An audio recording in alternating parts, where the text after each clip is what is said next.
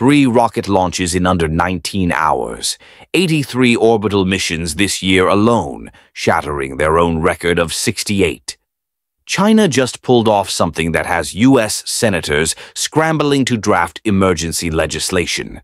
While NASA faces potential 24% budget cuts, Beijing is finalizing tests for their moon rocket's 2026 debut. But here's what nobody's talking about. How did China close a gap that once seemed impossible? What's really driving this acceleration, and why are American lawmakers suddenly treating this like a national emergency?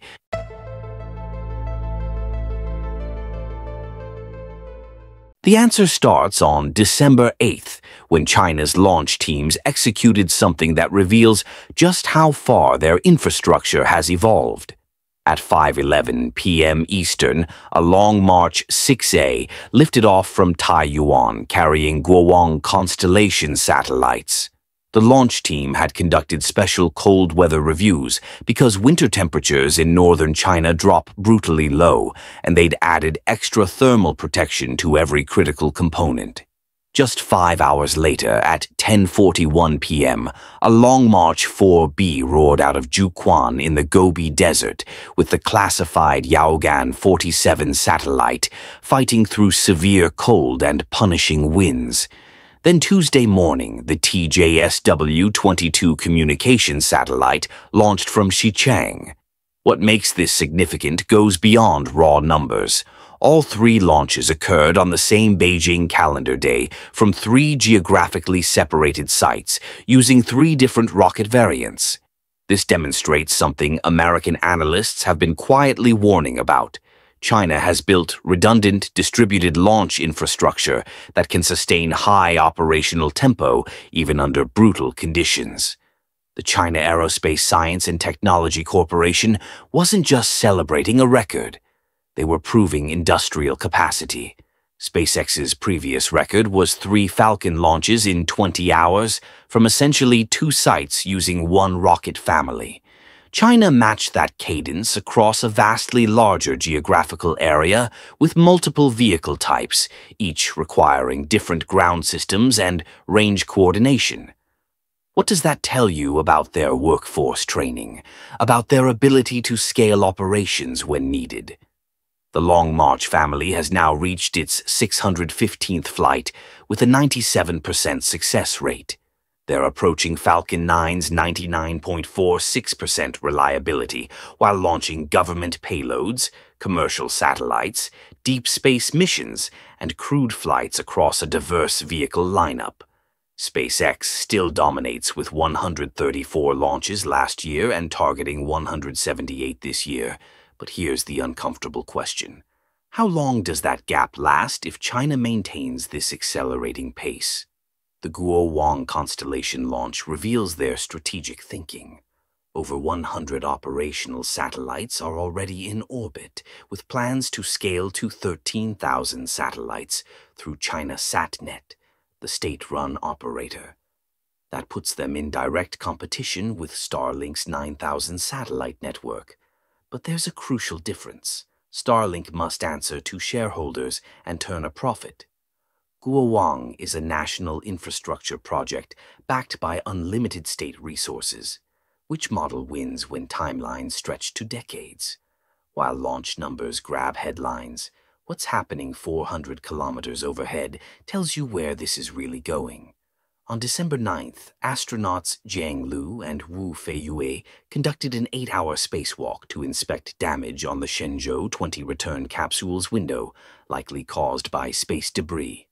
For 32-year-old Wu, this was his first spacewalk, making him China's youngest spacewalker. The technical execution here matters. Shenzhou 20's return module has no handrails, so Jiang rode Tiangong's robotic arm directly to the spacecraft, a procedure requiring precise coordination between the astronaut, the arm operator inside the station, and ground control. Think about what this represents operationally. China identified a critical problem, launched a rescue mission, conducted a complex spacewalk using robotic systems, and developed a repair plan, all while maintaining normal station operations. The Shenzhou 21 crew will stay on Tiangong for 5 more months, conducting experiments in life sciences, materials research, and combustion studies. This isn't aspirational anymore. This is routine space station operations, exactly what the US does with ISS.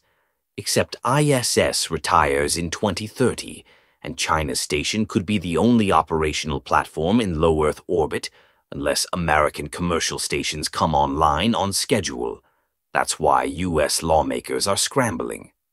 Last month, a bipartisan Senate group, including former astronaut Mark Kelly, proposed creating a National Institute for Space Research specifically to address the post-ISS era.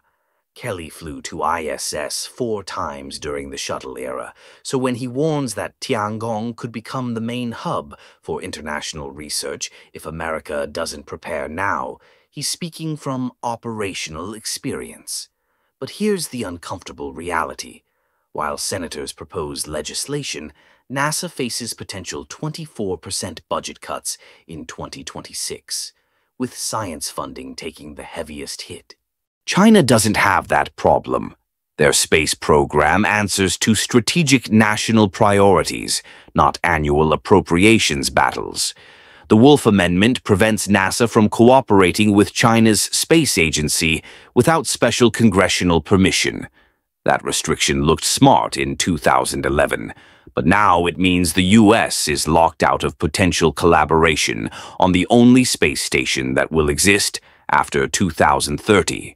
China landed its Zhurong rover on Mars in 2021, months after NASA's Perseverance. That wasn't just symbolic. It demonstrated integrated capability in robotics, sensors, AI, and advanced manufacturing, all critical technologies for economic competition here on Earth. And they're planning crewed lunar landings by 2030, while NASA's Artemis program faces repeated delays and budget uncertainty. So, what's actually driving this acceleration? Start with human capital.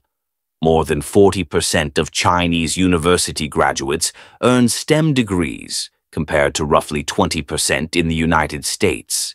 China is home to half of the world's top 20 science cities, according to the Nature Index, and the Dongbi Index now shows China has more high-level science and technology talent than America.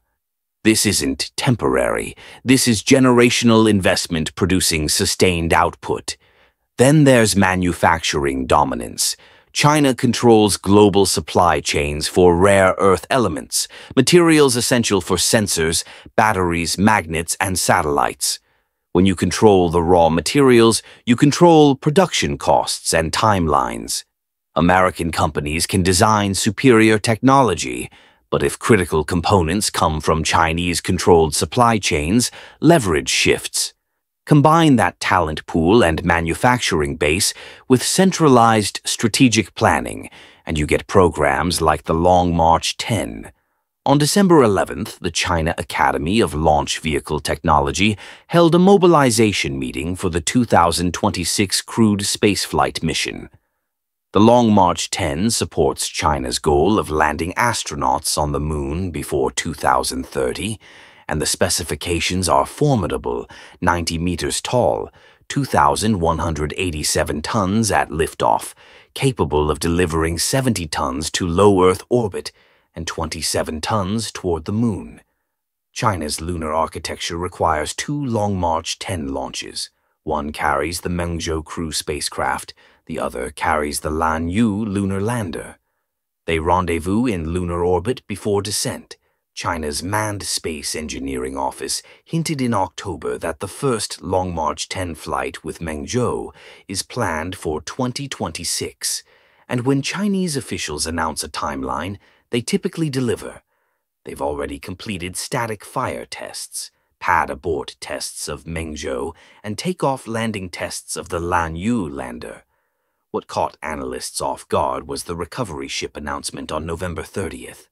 China isn't copying SpaceX's landing leg approach. Instead, they've built a 144-meter ship named Lingheng that uses a net-based capture system, like aircraft carrier arresting cables. The rocket descends into a large net, and ground-based buffering systems absorb kinetic energy, eliminating heavy onboard shock absorbers and landing gear.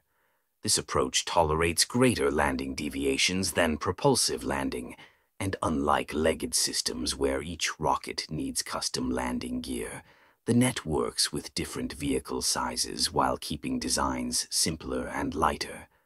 Testing of robotic Lanyu prototypes is scheduled for 2027 and 2028, followed by uncrewed Mengzhou Lanyu missions in 2028 or 2029. The Mengzhou crew module can carry 6 astronauts, double Shenzhou's capacity.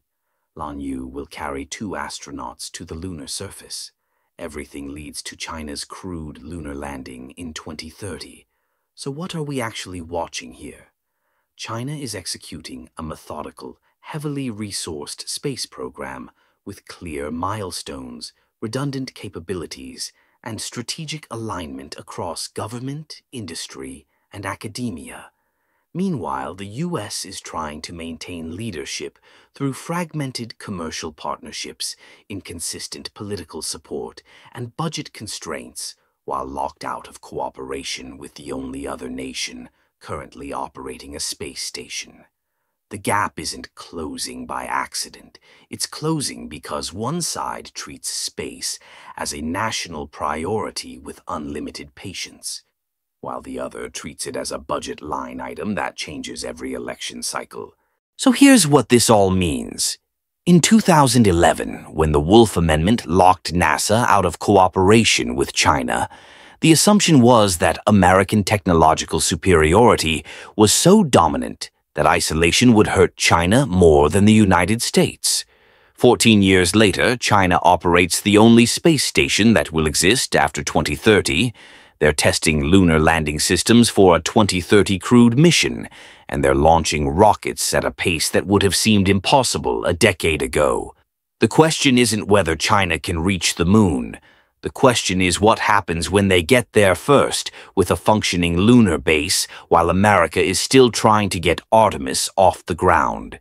Because in 2019, China landed on the far side of the moon, something no other nation had done.